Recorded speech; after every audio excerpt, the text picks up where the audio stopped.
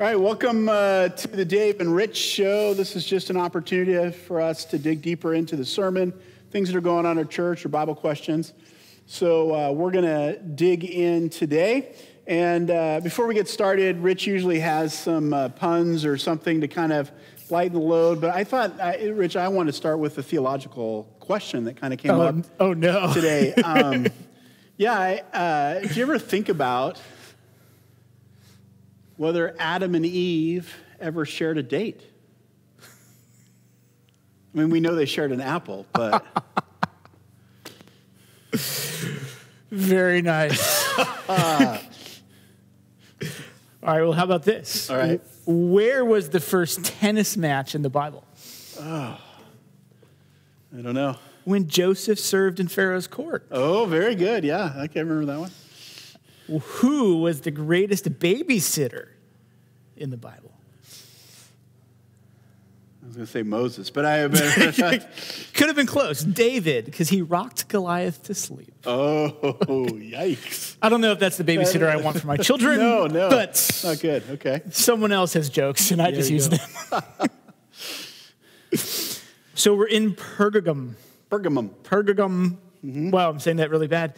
I just want to say this sounds like the world's most incredible community. I know where you dwell, where Satan's throne is. Yeah.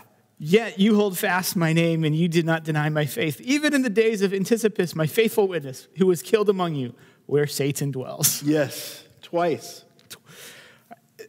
So I just got to ask the question, and probably this goes for all the churches, right? We have this God's kind of statement and judgment against his people, but he's not engaging where his people live or what's around his people. So why are we having this statement to the church before we have this statement to the community or to the non-believer? That's interesting. I hadn't thought of that. We tend to blame our community or our circumstances on our situation. But our community or circumstances are influenced because of the fall, which we're all a part of and all guilty of. Our response to those circumstances or our community should be one of trusting in God and living according to his word, regardless of the community or circumstances that we live in. Yeah, I think there's something special about being called God's people, right? And he wants something different for us. Mm-hmm. And so I think anytime we see some judgment, we see God's coming to his people first and saying, hey, you need to get together first. You need to resolve this before we look outside. God's community is called to a higher standard. And when we don't live up to that standard, it's not because the world around us is not living up to the standard that's the problem. The problem is because God's people are not living up to the standard to which they're called. Which I think is kind of the statement we get here, right? You walked in this idea that there's a progressive movement, right, of kind of this fall into sin, right? There's this acceptance or this ignoring of what's going on, and then we somehow get into the practice of what's been accepted in the world around us, which eventually leads to death. Yeah, and we've seen that in our own culture, and sometimes things change, and we just we kind of live with the change, or the change is neutral in its existence. A silly example, but when I was growing up, the only use for kale was a little decoration on the side of a plate when you went to like a dinner house. Now we're supposed to put it in our smoothies. It was garnished. Now we're supposed to be putting it in our smoothies. It's a potato chip now. You can have fried kale chips. Can we please get past the kale stage? But that's just a change, right? But then there's other things morally. And I'll use this example. And I did go to Christian high school, but even my friends that went to the public high school, if you got drunk on a Friday night, I didn't, but let's say somebody did. There was regret. There was this feeling of, I went to this party and I did this and got carried away and, I shouldn't have done that. I see young people now not just bragging about it, but planning for it. I'm going to do this. Yeah. And the acceptance level of getting intoxicated has totally changed in our culture and within our young people. Now, I would say that that has been a progression in our society, where it was kind of like, not great, ignored, now accepted. That's a negative progression. I think the acceptance of kale is also a negative progression. But I think, but Don't put it on my pizza either. And we could go down different ones, and the problem is that somebody's going to say, well, I like this one and I don't like this one.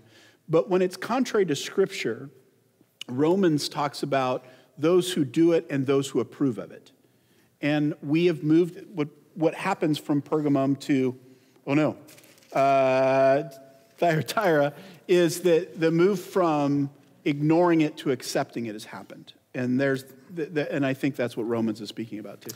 So as we look at that idea of ignoring or accepting, right? How do we know today what we should ignore or refuse to accept, or accept as just part of culture, kale, versus how do we move into like, oh, this is something that we should engage, we should have a stance on, and perhaps even kind of fight for?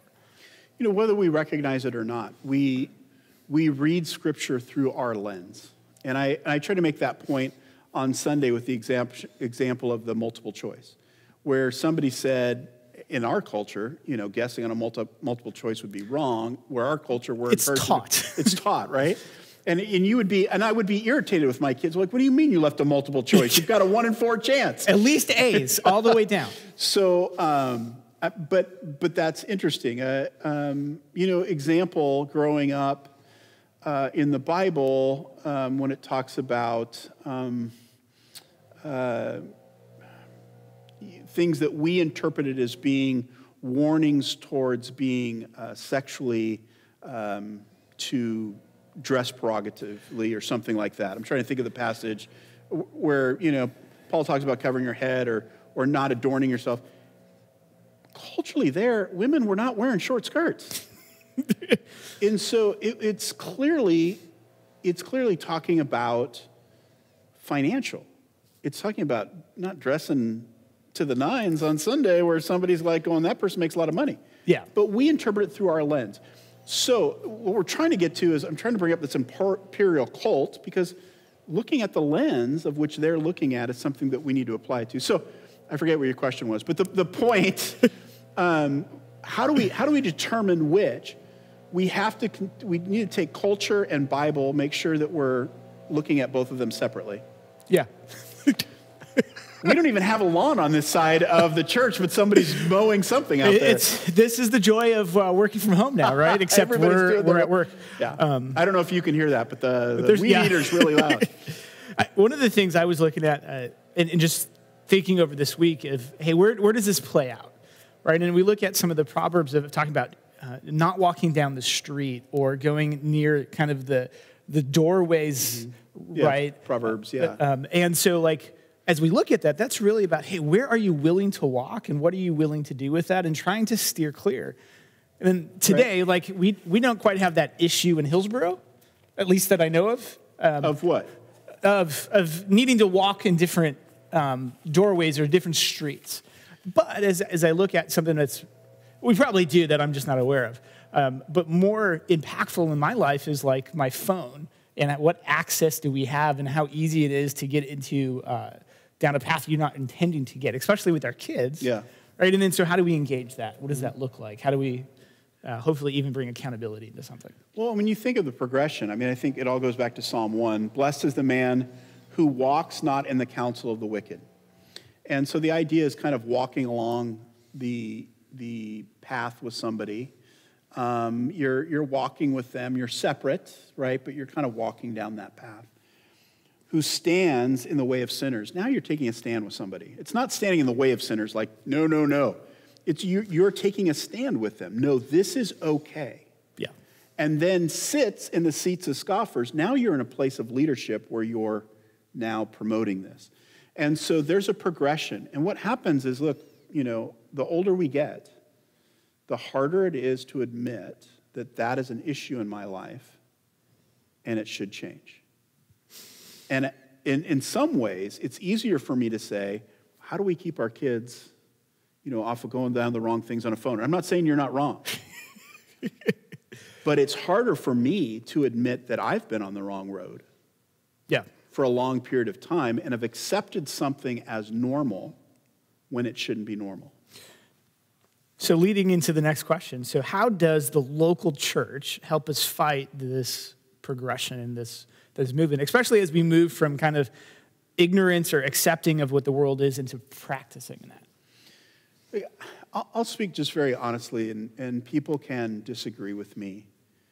And maybe it's my personality. My experience has been in the church, and not just in my 30 years of ministry, but in my life in the church, that the church doesn't have, people in the church don't have an issue, for the most part, going to leaders and saying, I see this in your life, and I see this in your life, and I see this in your life. And so that's been one of the benefits of being in ministry is nobody's afraid to tell me. Sometimes I feel like we have a very good view of what we do wrong. But I see very little amongst people of friends and Sunday school groups, discipleship groups, small groups, where somebody says, I've seen this in your life and it's not appealing. I'm worried about you. I'm worried about you. You're argumentative. You can be rude to people. You're condescending. You guys talk about your money a lot. And I don't see that. Now, if I did that, and I probably do, but we don't. And now somebody might think the pastor needs to do that, but we have failed to call one another out. Yeah. I think there's this piece of, as we think of the local church, there's something corporately of us coming together, but I think the healthy thing in here is there's an intimate group that surrounds you who has that ability and the responsibility, both that they have taken and you've granted, to speak into your life, who knows how to do that well in understanding your story. And then is it going to follow up with you, right? Because if all we do is challenge someone and throw the dart and run away, we're both losing the ability to grow. Yeah, I mean, over the years, you and I have worked together and been on elder boards together. I mean, there hasn't been a ton, but there's been occasions where I've come to you and I've said, Rich, I want you to look at this in your life. And there have been situations where Rich has come to me and said, I want you to look at this. We don't use those words, but that's the gist of the conversation. Yeah, no, that's it, yeah. And I can't say that I don't have any regrets from having Rich come to me or me go. There's never been a situation where I walked away from that going, that was out of line or wrong. No. It's been perfectly natural. And I wish that other people experience that in their life. I'm thankful that I experienced that with not just you, but with some other people. Yeah. And I appreciate that. But I don't think most Christians experience that. So growing up in kind of in a different church background, it was definitely not the picture of, even around the dinner table, of how we kind of discussed life or how to reach into people or how to encourage them. And I don't know why, but knowing what I've experienced here with you and with other folks in my life doing the same thing, I've grown so much out of it. Yeah. More than I can say I would have grown by myself. And I think in a safer environment where I didn't get myself into as much trouble as I could have. Yeah. Yeah, I grew up in an environment where, at least through high school, the idea of that part of discipleship was very real. And so, and I'm appreciative of that. And some people are listening and going, I don't understand how they're getting to this discussion with the church in Pergamum. And so clearly in the church of Pergamum, there's a group of people that were following a false teaching or practice, combination of both, the teaching of the Nicolaitans. And then there was a group, John, is confronting the church saying, you have those people that are practicing that. You're not doing anything about it. Is the general gist of what I think was going on there in Revelation. And some people will come to me and go, how could there be a false group in the church and no one say anything? And my answer would be, are you kidding me? There could be 10 groups in the church. Get to know the church better. Because what it means is you're not engaged enough to know the depth of our brokenness. Because, I don't know, I'm sure we have false teaching going around. I think we'll all learn some false teaching we had in our life. But there's so much false practice that goes on in the church. Yeah. And people don't say anything. It's just the way it is. It's just church. It's politics. It's not really supposed to be that way.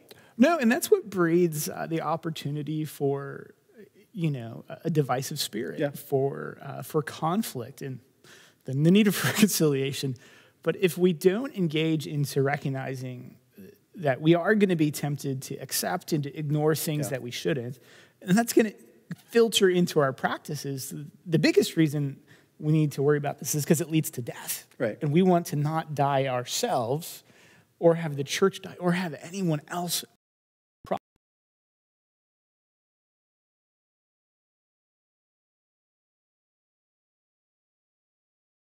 But you could walk in the office and be just off, just be kind of argumentative. And my wife would agree with you. And I could say to myself, that's not usually how Rich is. And I might ask him if he's doing okay today or something, but I don't have to go to him and say, dude, you're being a real jerk today. 98% of the time, you're not. Thanks. That's pretty generous. So I can overlook that. If there becomes a practice in your life, then I need to call it out. So I'm not saying we need to get to the point of going, pointing the fingers all the time. But if you're in relationship with somebody and you know their issue and you're not saying something about that, then that's not good. And if you aren't in relationship with someone, but you see something, then what it actually should be a call to is relationship before judgment and chastisement. Right. Yeah. So that we can understand, how do I get to speak into this? If I'm being drawn and the Spirit's convicting you to, for some reason, pay attention, listen to that and dive into relationship. Yeah, I've had people say, I want to come teach the youth or I want to come teach the children. And I just want to say, yeah, sometimes somebody has something to say, which I just don't want them to say it unless they're in relationship. Yeah, and here's the big thing. We talk, I think it was Orange Curriculum talks about kind of leading small, right? Being committed and being in relationship and being willing to say, I don't have an answer. Yeah. Is so important. That's good. Especially in those places where, I got to say something. No, can we continually say something? Yeah. I think it's important to be committed. Yeah. But again, that's relationship. It is. And clearly, remember, this is coming from Jesus walking among the churches. This isn't coming from the outside. This is which is scary when Jesus knows so much. Yeah, absolutely. And we look out and, all right, Jesus, just let us know what's going on. Yeah. And he is obviously letting loose. So. Well, that's what I got from today. From this week. Yeah, I think those were the main points. I think it's about, you're right, being in relationship, calling out stuff. It's about this concept of how we live is not dependent on our circumstances, but how we live is dependent on God's word. Amen. All right, well, thanks. There will be no show next week. Rich is on vacation, and talking to myself is something I try not to do while being recorded. At least while being recorded. So we'll take a week or two off, and then we'll be back as we dig into more of the churches. So God bless you. You're dismissed. This is a church thing. That's it.